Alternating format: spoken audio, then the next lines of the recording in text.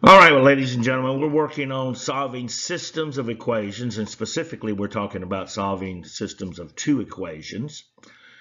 And we're talking about that these are linear equations or linear functions, that our graph is going to be a line. And the solution to two linear function equations, is the point of intersection where those graphs in fact do intersect each other. Now, if we're looking at those graphs on a coordinate plane, that point of intersection is going to give us an ordered pair. And if we take that ordered pair and we plug it into the values of x and y, then we're going to come up with the same solution. In other words, they are going to equal each other at that point using that particular ordered pair, if it in fact has one solution. But that's going to bring us to a little bit of vocabulary here.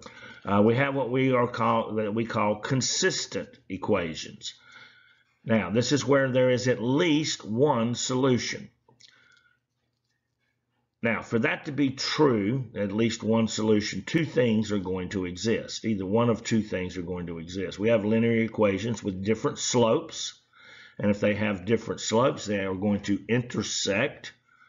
And that would mean that we have one solution for that system of equations.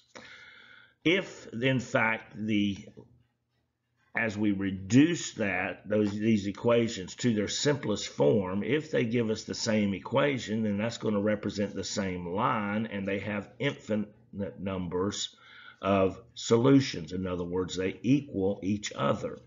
Then there's what we call inconsistent. An inconsistent is going to be no solution. And how we can recognize that, even before we graph it, is if the two lines have the same slope. Now, two more vocabulary terms are independent. So we can have, first we got either consistent or inconsistent. Consistent meaning there's at least one solution. And if there is exactly one solution, this would be where we've got two lines with different slopes. We call that consistent and independent.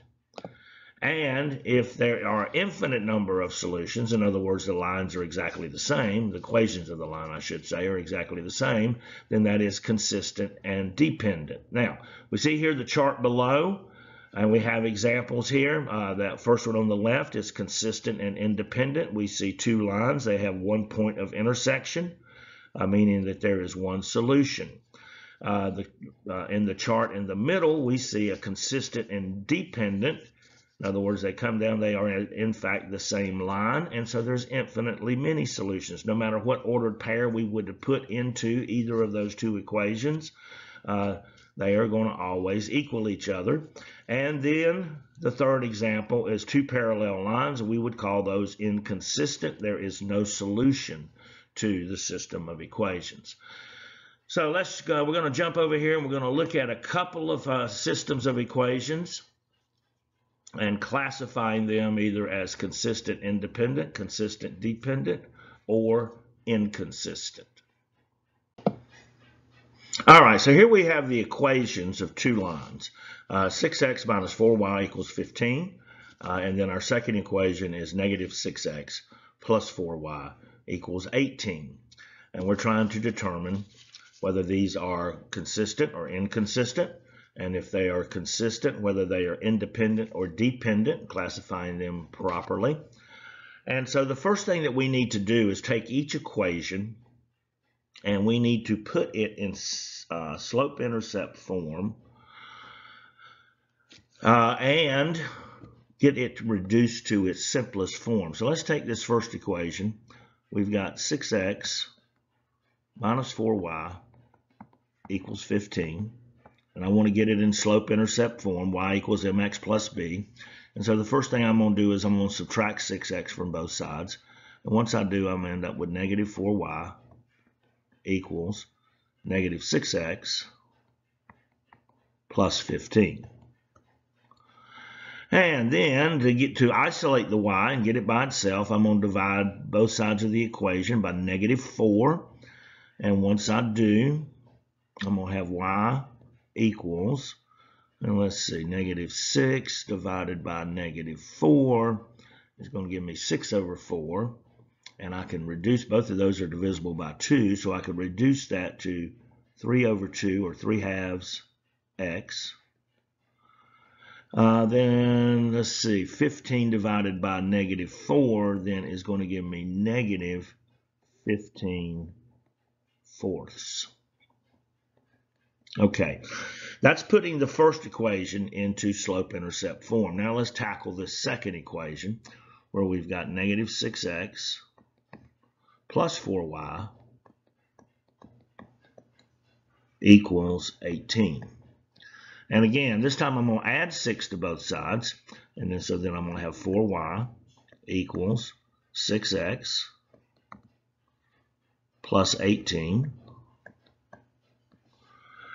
And let's see, now we're going to divide both sides of the equation by 4. Well, let's see, 6 over 4x, I can reduce that down to, again, 3 over 2x. And let's see, 18 over 4. 18 over 4, again, those both are divisible by 2. If I divide 18 by 2, I'm going to get 9. And if I divide 4 by 2, I'm going to get 2. Let me put a little plus sign in here. Okay, so that's taking both of those equations, putting them in slope-intercept form. Now, here's what I expect to see when I graph these, and we're going to graph these in just a moment. The slope of both of these lines is 3/2, 3 over 2. And that being the case, since the slope of these two linear functions are the same, then I'm expecting to get parallel lines. Let's see if that's true. Okay, so we've jumped over here to the calculator, and I've gone ahead for this to save us a little time. I went ahead and entered the two equations that we just put into slope-intercept form, y equals mx plus b, in its simplest form. And if you remember from the two equations, one of those was going to be negative 3/2 x minus 15 over 4. And the second one there was going to then to be 3/2 x plus 9 over 2. Now, if you remember, I said I'm expecting to see parallel lines because my slope is the same. So I've entered the equations. So let's hit the graph button, see what we got. And shazam, in fact, I've got two parallel lines, and we would call those inconsistent. So these are two inconsistent equations. There are no solutions. There is no point of intersection of these two linear functions. Okay, well, let's quickly look at a second example here. Now I've got two linear functions, linear equations. The first one being negative 4x plus 5y equals negative 17. And the second equation, second linear function, is negative 4x minus 2y equals 15. So once again, I'm going to put these in slope-intercept form, in their simplest form that I can get it to, which is, and of course, slope-intercept form is y equals mx plus b. And so we're going to hit this first equation. So I've got negative 4x plus 5y equals negative 17. And we're going to add 4x to both sides. It's going to give me 5y equals 4x minus 17. And we're going to divide both sides of the equation by 5, and that's going to leave me with y equals 4/5 x minus 17 over 5. So there I've put the first equation into slope-intercept form. Let's hit the second one. Starts off the same way. I got negative 4x, but now I've got negative 2y minus 2y equals 15. I'm going to add 4x to both sides. That's going to leave me with negative 2y equals 4x plus 15.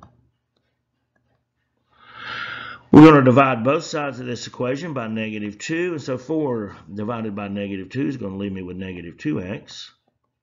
And 15 divided by negative 2 is going to leave me with negative, so I'm dividing a positive by negative, 15 over 2. So we've reduced both of these equations, put them in slope-intercept form, And what am I going to expect to see when I graph these? Well, I have two different slopes. On this first equation over here, I've got a slope of negative 4/5, and here in this second equation, I've got positive 4/5. And in this second equation, I've got a slope of -2. Now, I suspect I'm going to see these lines, see a point of intersection between the two lines. And once I do, that means I've got one solution to the system of equations. And if I'm classifying these systems, they are consistent and independent. Let's jump to the calculator. Okay, we're over here to the calculator. Previously, in the previous slide, we had taken two equations. We put them in slope-intercept form and reduced them to their simplest term. And we had the first equation was 4/5 x minus 17/5. And the second equation was minus 2x -2x minus 15/2. And we stated, or I stated, that I'm expecting when these two are graphed, that we should see some point of intersection, that as we classify these, we would say that they are consistent and independent. Well, let's see what happens when we graph them. I've already entered the equations, as you can obviously see. There comes equation 1, boom, there comes equation 2, and we see that we've got a point of intersection. Down here, what looks like to be, if I'm guessing, that x is going to be equal to somewhere around -1.5 or 3/2, and y would be equal to 1, 2, 3, 4, probably about -4.5 or -4 something, between -4 and -5. All right, well, there we go. We've done it. We've classified them. We've graphed them. But now we're going to start to move over here and actually solve these algebraically, which is a lot more fun.